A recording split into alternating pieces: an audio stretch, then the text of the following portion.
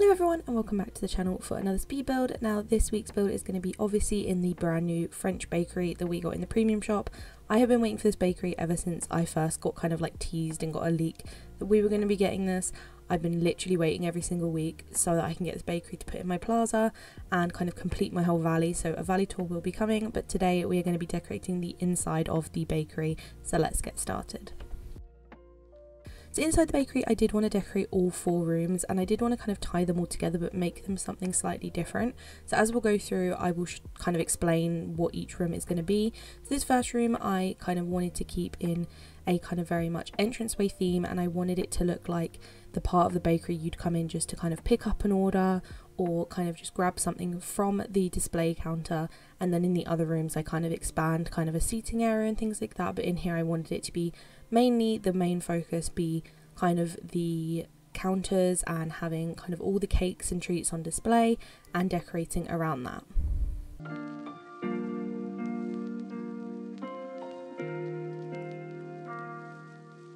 So first I went in and obviously changed my wallpaper on my floor. I did use the Ratatouille wallpaper, it just works really well in here. It's very simple but also very delicate, and I went with a lot of the dark brown tables and pillars just to keep with a kind of dark theme. I did want it to be very cozy in here. I wanted it to feel like kind of a village bakery, and so I went for some more sort of dark brown furniture, and I started arranging where I thought things may work and where I may want them to go, and kind of had a play about with what I had in my inventory.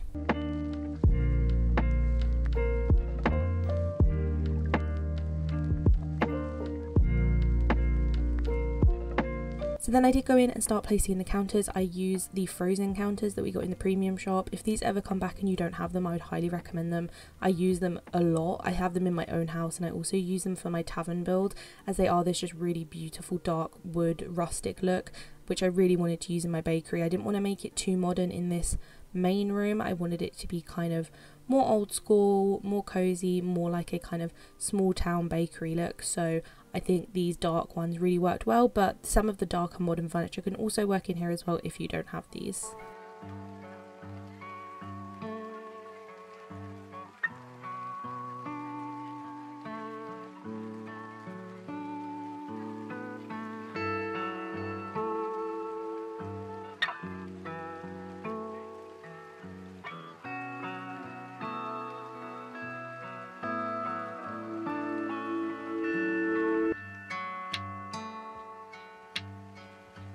Now at the back of this kind of sort of counter section, I did want to use 2 bigger tables or 2 bigger kind of units to put things on, because I really wanted to use obviously the new Monsters Inc. coffee machines we got in the Star Path, but unfortunately these are too big to go on a normal counter. They're a 4 square items, so they don't fit on the counters, so I knew I'd need a bigger table back here to kind of place those on, and I kind of decorated around that, and I wanted it to look simple before I went in and put in a load of food. As you can see I used a lot of different sweet treats which we'll go through later, and it dotted them about on the counters so people would come here and kind of select what they wanted.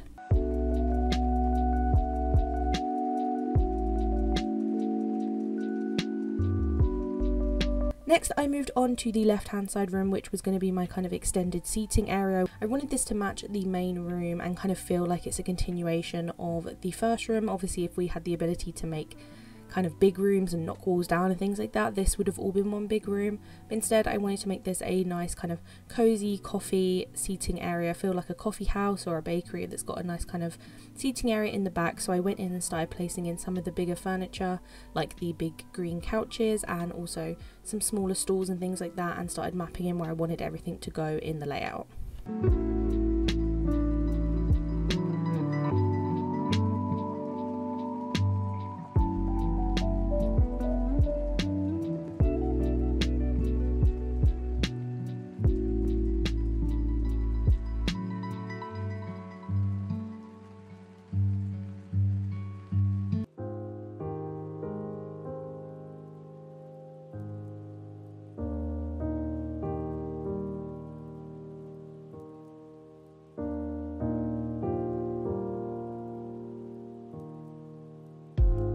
First I went off with the same stools in here that I use in the kind of main entrance room, but I actually changed them up for some of the Encanto chairs. I felt like they worked really well in here. They're kind of these really cute rustic chairs, and I felt like they just worked in the room as itself and just looked a bit more structured than the stalls.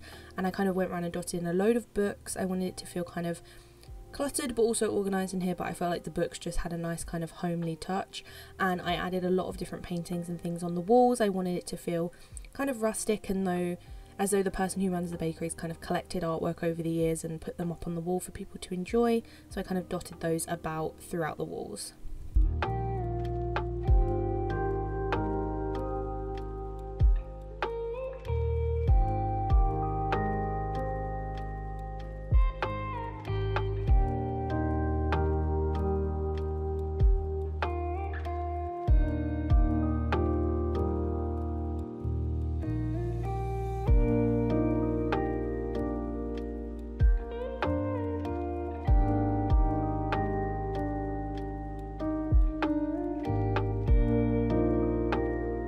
I then went in with some bigger brown tables to go between the couches. I wanted them to just feel like these really simple tables that could go in the middle, so I used some of the Wanderer tables from the bundle, and I kind of finished up the room before moving on to the back wall room, which I wanted to be kind of our bakery kitchen. Now in here I definitely went for a more modern, clean look.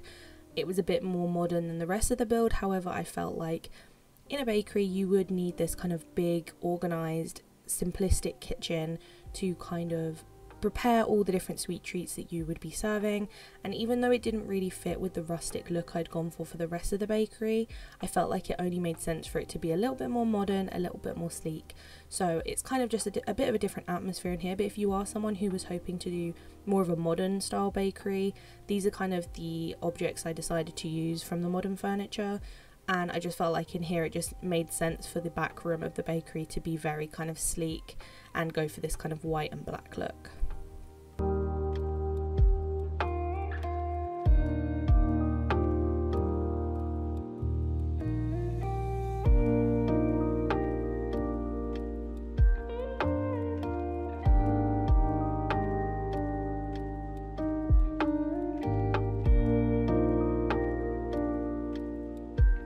Now in here I did use a few windows dotted around to kind of lighten everything up. I used the same windows I'd used in the rest of the build to kind of keep the continuity of what kind of windows we would have in this whole building itself. And then I kind of figured out where I wanted the rest of the cabinets to go. I did want there to be a lot of cabinets in here. I pretty much wanted to line all the lower walls and also the higher walls with cabinets, because I wanted to feel like in here there's a load of storage where they'd obviously store all their ingredients and things like that.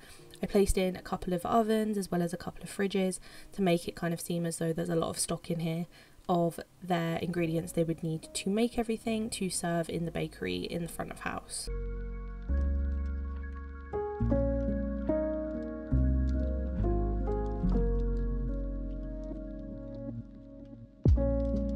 Then I went in and added in a bunch of food. I used actually some kind of raw foods and fruits, as well as some of the food we buy from Remy's, as well as a lot of crafted cakes and treats. I kind of wanted it to look like in here they had stock ready to go, or they tested out new recipes and things like that. I also used a couple of the time bending items, some of the recipe books and things like that we get from time bending. I dotted those about and kind of finished up where I wanted the last few cabinets to go, just so everything was really full and really dispersed before I'd finished up.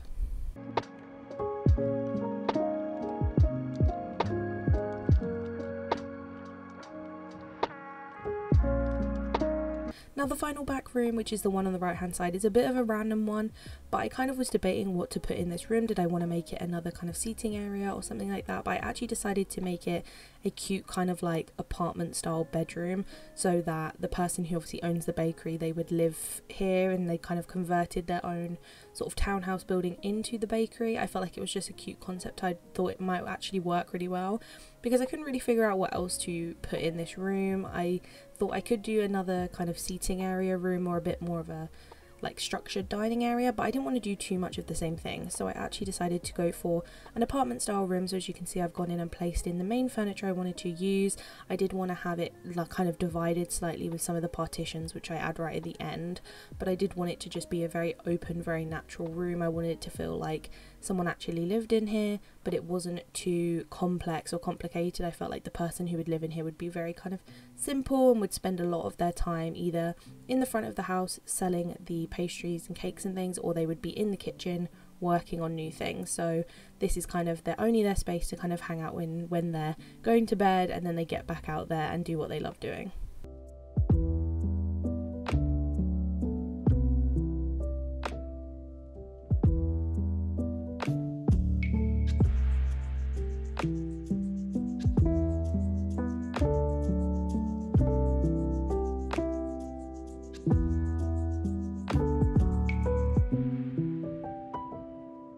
So this is the final build. So we will go through, this is obviously our main entrance room, which is our very rustic, cozy kind of small town village bakery. And obviously in the entranceway you can see I've put some kind of little small seating areas by the windows with some snacks on them, and wanted this entranceway to feel very open, very bright. I wanted it to kind of mimic when you'd walk into a bakery and you'd go up to the counter and you'd pick something, and it has small bits of seating but nothing too major and cluttered in here. I want it to be very open. In the kitchen counters you can see obviously a lot of sweet treats. I kind of went for things that were not items on their own. They were like trays of things or plates of a lot of items to kind of mimic what you'd choose from. Then if you head into the left you have our kind of extended seating area, which is kind of wanted it to feel like it was just a continuation of that main room. And in here we've obviously got a lot of comfy seating with the couches, as well as some smaller table areas with again lots of sweet treats all over the tables. In here I added a lot of different paintings on the walls to make it seem very kind of cozy and a homely environment, as well as one of the tangled fireplaces at the front, which just looks super cute in here and matches the vibe really well. As we head out of there and we run around to the far back room, we obviously have our bakery prep kitchen. As you can see in here, it's very modern, but I feel like the continuation of the same lights and windows kind of ties it all together somehow. And in here obviously it's just very clean, very simple. There's a lot of ingredients about and recipe books and everything you could ever hope for. I used a lot of the time bending stuff, which worked really well. Like I used a fire extinguisher, which you get with time bending, which I felt just was a really simple touch but made it seem a lot more like a realistic kitchen. So I wanted a lot in here that kind of mimicked that, and I feel like it's just such a nice bright space. The final room on our right is obviously our kind of mini apartment room. In here I wanted something really simple, really cozy, and somewhere it just feels like the person who owns the bakery would kind of have their own little spot in here where they would hang out, but they would spend a majority of their time in the bakery doing what they love. But I wanted it to be kind of just a simple cozy little room to kind of have off the side here where they would obviously hang out and stay. So here are some shots of the final build. I took a few shots in each different room so you could kind of see it at different angles, but I'm really happy with how the bakery turned out. As I said at the start, I've been waiting so long for this bakery. It's actually been painful, to be honest, because ever since I saw it in a leak way back when we got the update, I knew I was so ready to create my own bakery in the valley. So I'm very happy that I've now finally had the chance to do my bakery, and it definitely will be staying like this. It just looks super cute in here, and I really actually feel like I'm going to enjoy spending some time in here and coming in here to cook when I'm on the go doing quests and things like that. But it's definitely better than I thought it would turn out. I hope you guys enjoyed the video. As I said before, this was the final building I was waiting for before my entire valley was done. So there will be a valley tour coming soon on the channel. Let me know down below if you're excited for that. But that will be coming because I've spent a lot of time getting my valley completely finished. So I can't wait to show you guys what it looks like. Let me know down below if you guys picked up the bakery this week, if you're really happy with how it turned out, and if you're going to decorate your own. If you've already done it, let me know. That I do have a Discord server, the link is in the description, so if you do want to show me your bakery and how you did it, feel free to join up in there and pop it in there for me to have a look. I'd love to see it. Make sure you like and subscribe. Thank you so much for watching, and I will see you in the next one. Bye.